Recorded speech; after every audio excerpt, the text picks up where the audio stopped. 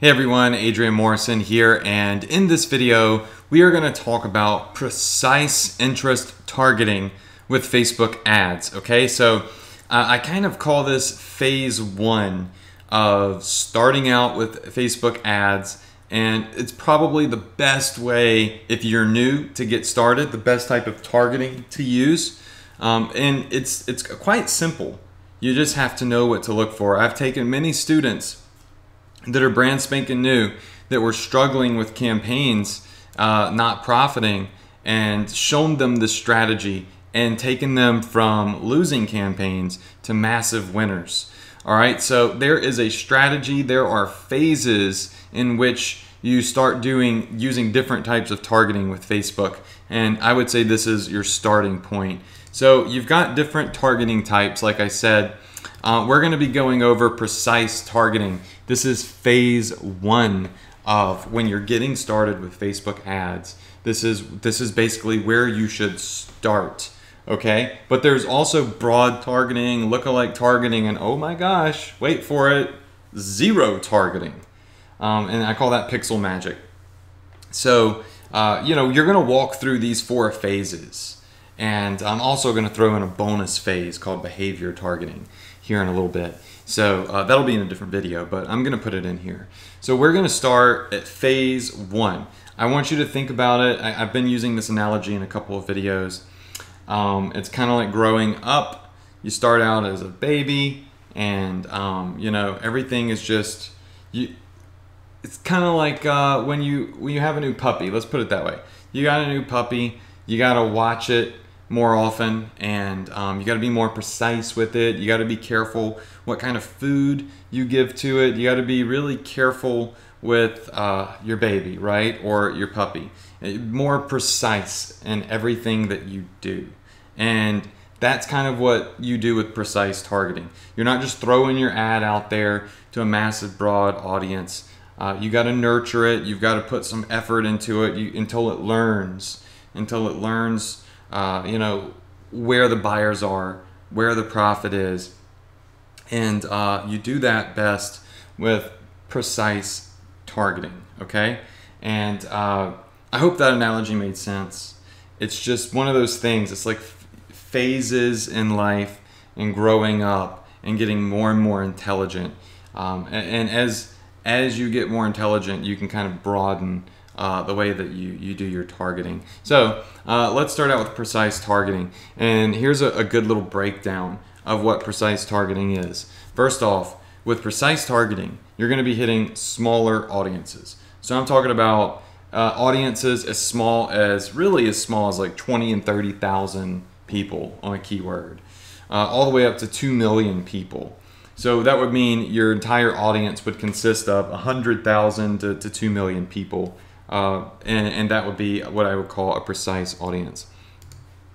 The thing about this is you need more keywords to scale. So you're going to be building a keyword list. Okay, so that's the next point. You're going to be building a keyword list. Now with broad keywords, there's less keywords to mine for. Maybe 1 or 2 keywords tops, and you know, you've got a very broad audience. But with the precise keywords, they're made up of smaller audiences because they're so mega precise. So you need a big list to really reach a lot of people. These are the people that are very passionate about a specific niche. So I want you to write that down in your notes. Precise equal passionate. Precise equals passionate. The more passionate somebody is about a niche, the more likely they are to convert, the more likely they are to buy what you're selling, right? So these typically have very high conversion rates. Now they're not always going to be the winner, the best converting, but typically they are. All right, so if you're brand new, start with these. If you've never made a Facebook ad before, then you're going to want to start with precise targeting, because you are going to be hitting the most passionate people. This is going to give you the highest likelihood of success. This is the starting phase as a baby, right? And then you start to grow, you start to broaden, and you can start hitting some massive audiences.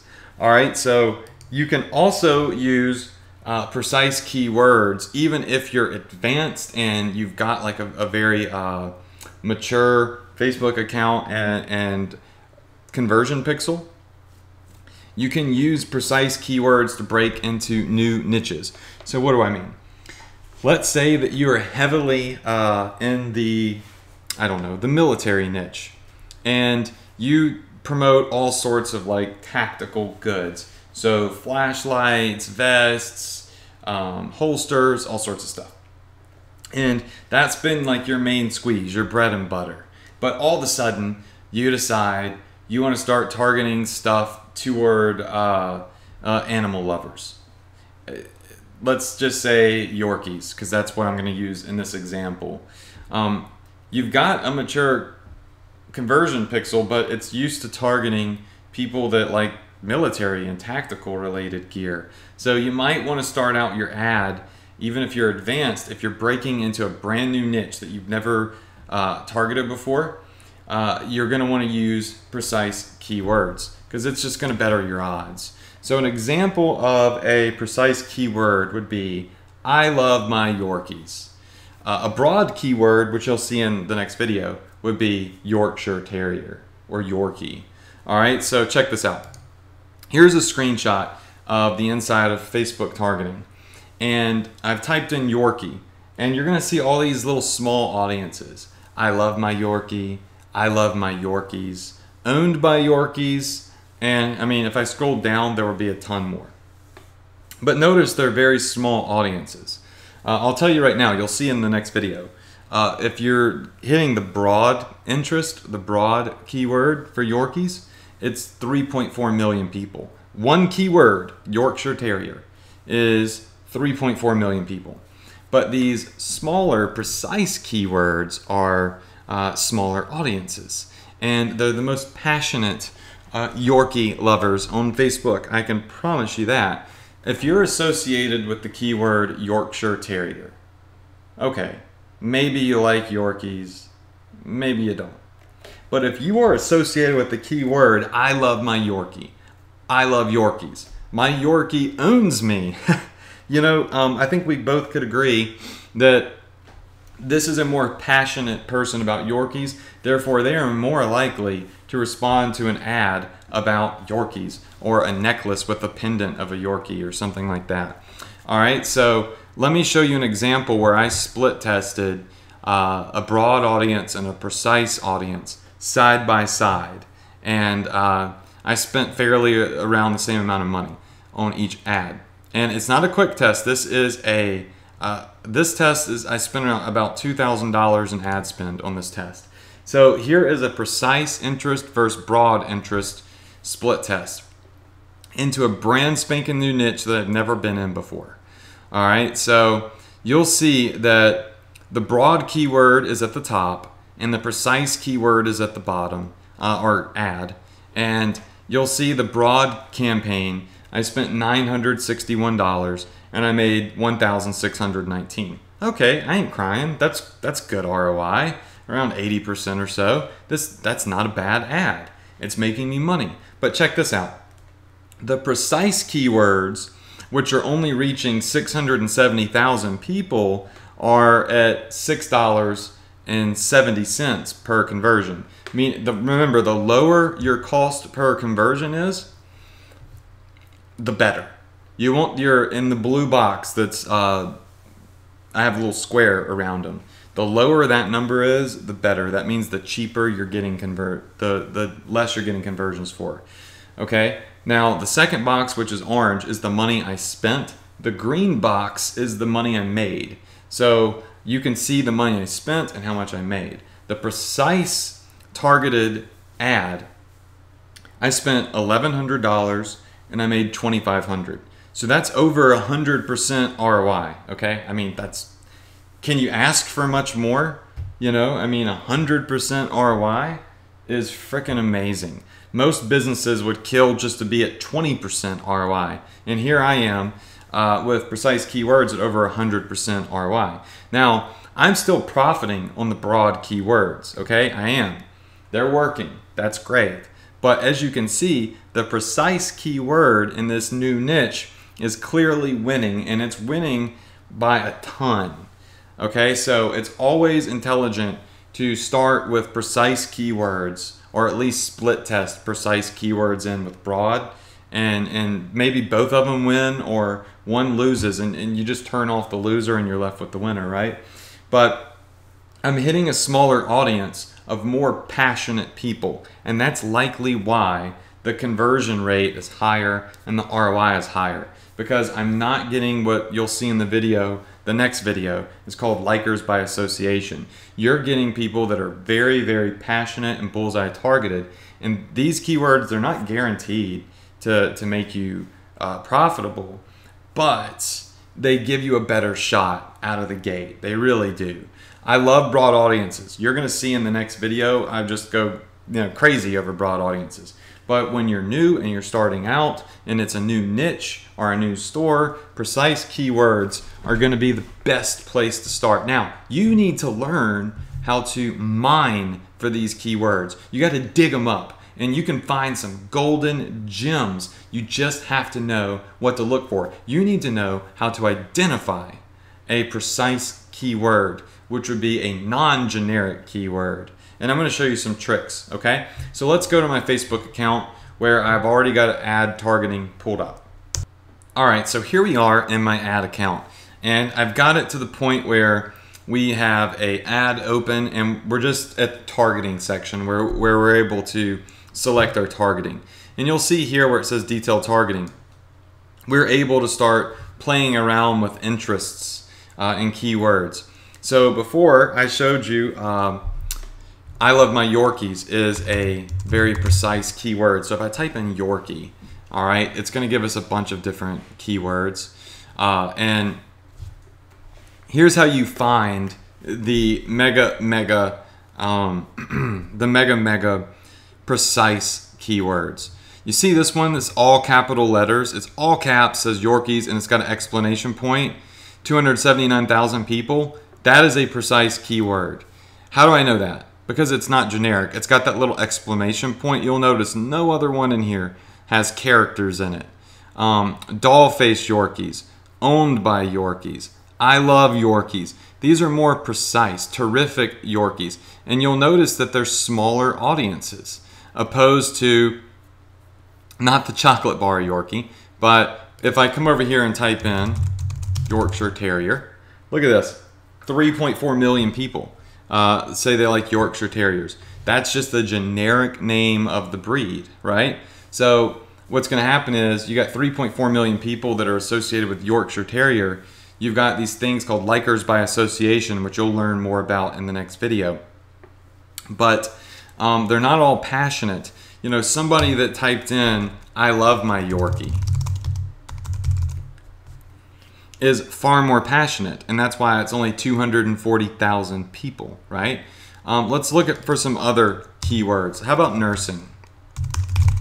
All right, so you type in nursing, and you'll notice here you've got interest, fields of study, jobs. Look over here to the right, schools, employers. We're looking at interest, and interest is a keyword, okay? 81 million people are associated with the keyword nursing. That is huge. So how do you find precise keywords for nursing? Let me show you. As you scroll down, let's find some more precise keywords. Surgical nursing, I don't even know how to pronounce that, pediatric nursing. These are more precise. A nurse is generic, but these are specific types of nurses, okay? Also, you've got nursing management. You've got, let's see what else. We can find some really good things in here. All right, I don't see a ton of like great stuff here, so check this out. Watch this. Type in nurse. Now we've got different type, like registered nurse. See how this keyword is all lowercase? It's the R in register is lowercase, the N in nurse is lowercase. This is a very precise interest, okay? A very, very precise interest. Any keyword that's got all lowercase is very precise. Let me show you an example. You see up here where it says registered nurse, 4.8 million people, but it's got a capital R. And then down here, we've got the same keyword, less people, but all lowercase. This is a precise keyword. So this is the more generic term, and this is the more precise term. Facebook sometimes will have the same keyword twice, okay? And the one that's all lowercase with less people pulled into the interest is going to be your precise one. And this one's going to convert better. I promise you, this one right here is going to be the better keyword with the more passionate nurses in here. All right, so if we scroll down, licensed practical nurse and American Nurses Association. We could all agree that this is a very precise keyword. You got people that, you know, say that they like nursing, but the American Nurses Association, this is going to be an extremely precise keyword. Now, when you click on that, guess what Facebook does? They start recommending to you other precise keywords. Nurse in all capital letters. This is precise, okay? Now, the broad ones are the ones that do like International Nurses Day, a capital I, capital N, capital D. That's a more broad, well, it's a small audience, but typically the broad keywords have everything starting with a capital letter. If it's all caps, that means it is all caps or all lowercase, usually means precise, so nurse. And I'll show you once again. Let me just type in nurse again and see if I can get just the word nurse to pull up. Let's see here. Okay, so I don't even see nurse, just regular nurse as a keyword. That's interesting. But anyways, I can promise you this one that's all caps, it stands out. You see there's very few that are all caps in here. That's because this is a very unique keyword. Another unique one that I just saw in here is nurse.com. Okay, so this is people that have gone to the website and are associated with the website nurse.com. That's a very precise keyword. If you can find domain names, oh my gosh, these are some of the best keywords you can find. Very hard to find them, very rare, and they don't always exist for your niche. But if you can find a keyword that is a .com, then I mean, it's usually really great. Look at this, future nurses, and allnurses.com. Oh, that's another good one. Allnurses.com. Dang, that's awesome. I should be using that one. And then I love being a nurse, 80,000 people. This is precise. So you see how I'm building up a list of keywords and we're still only hitting 2.4 million people. So you can come in here, look, registered practical nurse. This is a this is a unique, what's the word I'm looking for? Precise keyword, because that's all lowercase. So not all precise keywords are going to be lowercase or look at this, QD nurses, that's probably another good one. Not all precise keywords are going to be all uppercase or all lowercase. There's a lot of times you'll see keywords like this that are very, very precise. These in their even small audiences, and they have capital letters in them.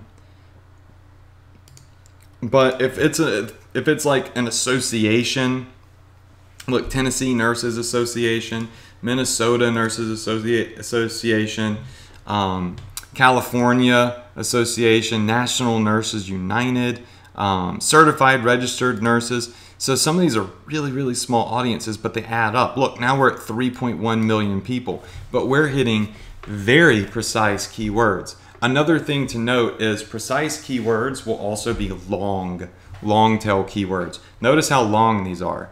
American Association of Nurse I'm getting so tongue-tied, but you know what the word is. And same thing would go for veterans, right? So if you were targeting veterans, you could type in veteran, and you've got 15 million people as an interest for veterans. Okay, Veterans Day, you've got 3 million people. Veterans US, 5 million people. But then you've got the veterans site, which is precise. And let's see, Disabled American veterans, that's going to be more, it's a big keyword, but it's more precise. It's just veterans is very generic. Disabled American veterans is going to be something that's more precise. Vietnam Veterans Memorial. So these are where you know you're hitting the actual veterans with your targeting, opposed to people that just, you know, are thankful and proud of their veterans. Another thing that you can start looking for with like veterans, you can just type in veteran, and let's see what else. Actually, you know what? As you hit some of these more precise keywords, let me just see. Like veterans benefits administration. This is a more precise keyword. Let me just get rid of some of the nursing stuff. This is fun. I could stay in here forever and keyword mine. Remember, long tail, or something that really sticks out with characters in it, all caps, all lowercase. These are going to be your more precise keywords. All right, so look, now we've got Reserve Officers Association, Vietnam Veteran, United States Army Submarine Veterans. So it will actually start giving you some very precise keywords. The Wounded Warrior Project would be a more precise keyword, even though it's a huge audience. It's something that's, you know, more specific. It's going to be a pool of more passionate people. So veterans, that's an example using veterans. How about dogs? Dogs is a very broad keyword, okay? But what if you get into I love my dog? All right, so I love my dog, Lucas. I love my dog fan. Look at this one, a special character. You got 6,000 people in there. It's not a big audience. Remember, you're gonna have to pool these together. I love my dog by FamilyShare.com. I love my dog fan. I heart my dog. Look at all of these precise keywords that we're able to. Once you find one or two, you can really start finding a nice big group of precise keywords. Dog lovers, look at this. The ones with the funky characters in them are always very precise keywords. Okay, so you can find 50, 60 different precise keywords. I mean, you can really get into it here. Usually I'll just try to find like 15 or 20, build an audience of around 2 million people if possible with these precise keywords, and start to crush it. Another niche that I was working with a student in is in the steampunk niche. Steampunk is, honestly, I don't know what it is. I really don't. I have no clue, but it's a type of book series, I believe. I don't know. They started a niche site targeting with steampunk jewelry and stuff. It's just kind of like a look like kind of like comic type stuff. Steampunk has 5 million people under the broad keyword, but steampunk fashion has 100. Look at this. When I did that, look what comes up. Steampunk couture, steampunk world's fair, steampunk magazine, junkies. Wouldn't you say that these people that are associated with the festival, junkies, the magazine, steampunkcouture.com, wouldn't you say that these are all more passionate people about the niche? Look, instead of hitting 5 million people with these keywords, we're hitting 200,000 people. But these are extremely passionate people about steampunk. You can even start looking for authors of steampunk type books, and you can target the authors. You could target the titles of the books, and look, steampunk comics, and you know, you can really start building some nice audiences. You're not always going to be able to get them into the millions, but you can certainly get them into the hundreds of thousands. And if I proved anything in my slideshow, it's that a group of a couple 100,000 people can convert at a very high rate and make you thousands, tens of thousands, potentially hundreds of thousands of dollars if you do everything right. So this is just mining for some very specific keywords having to do with steampunk. What about the Second Amendment? How about that? That's a huge niche, is the Second Amendment and tactical type stuff. All right, so a broad keyword would be Second Amendment. Well, I don't think I spelled it right. Actually, I use the 2. Second, probably get a bigger audience if I spell it out, because I don't think, you know, they just put a 2 in front of it. So Second Amendment Foundation, 2.8 million. But Second Amendment Sisters is a more precise keyword, 600,000. The Second Amendment, 119,000 people. This is going to be a smaller keyword because you'll notice that when you start typing in Second Amendment different ways, there'll be some big keywords that come up. Second Amendment supporters, 20,000 people. Second Amendment clothing. Okay, so let's just grab one of the precise keywords. So Second Amendment supporters. Now watch.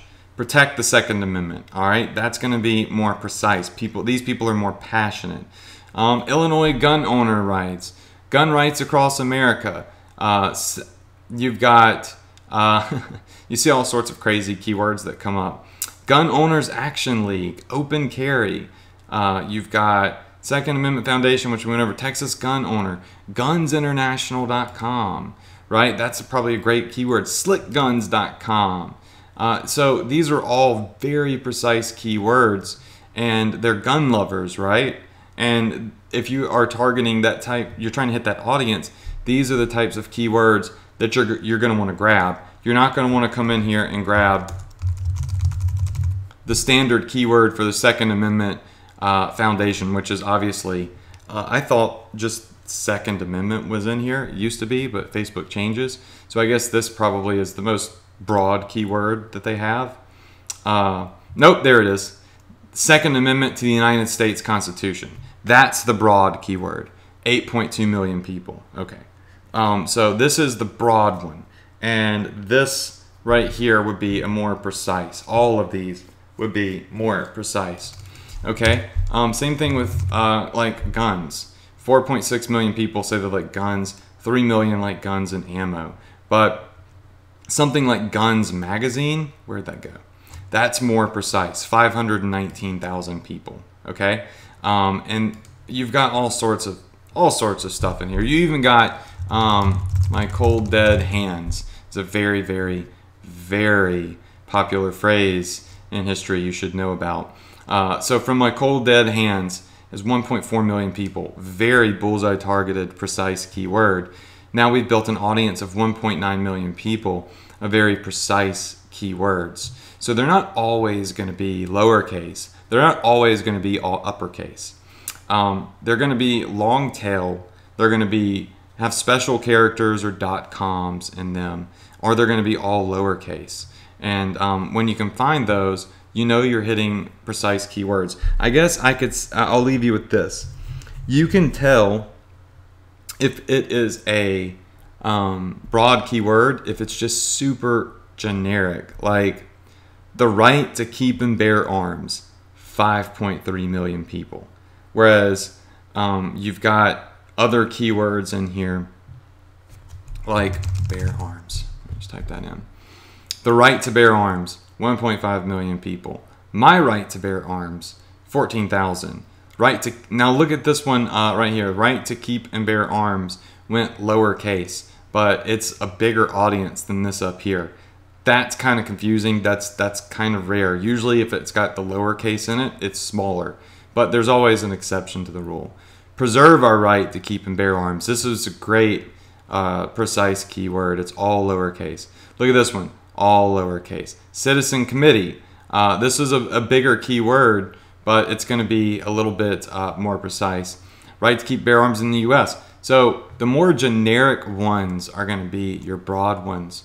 And the ones that are more long tail and more specific, those are going to be your precise ones. So if you start using precise keywords, you can build up big audiences, and you do it by pulling in a bunch of different precise keywords full of passionate people on that niche. And that's how you target your ad out of the gate with phase 1. If you're brand new or you're hitting a new audience, these are the types of keywords that you want to look for, and they're just more precise. Of course, obviously that's what they're called, and more passionate users on Facebook. So I hope you learned a lot in this video. Start pulling together and creating your precise audiences. And I promise you this, you'll find that they render higher click rates, higher conversion rates, and eventually these will propel you toward being able to target more broad audiences. This is not hard. You just have to know what to look for. Like, a lot of people don't know that you can target websites. Like, you can find these keywords like right here, which are usually just phenomenal keywords to have. They don't know that. You just got to know that it's there and start looking for it. And Facebook will throw it in your face. All you have to do is find 2 or 3 precise keywords, and then Facebook will know what you're looking for. They'll say, oh, they're looking for more precise terms, and they start suggesting them to you. So Facebook is always trying to help you. You just have to know that and then start looking. All right, that's it for this video on precise keywords. Hope you learned a lot. I'll see you on the next one.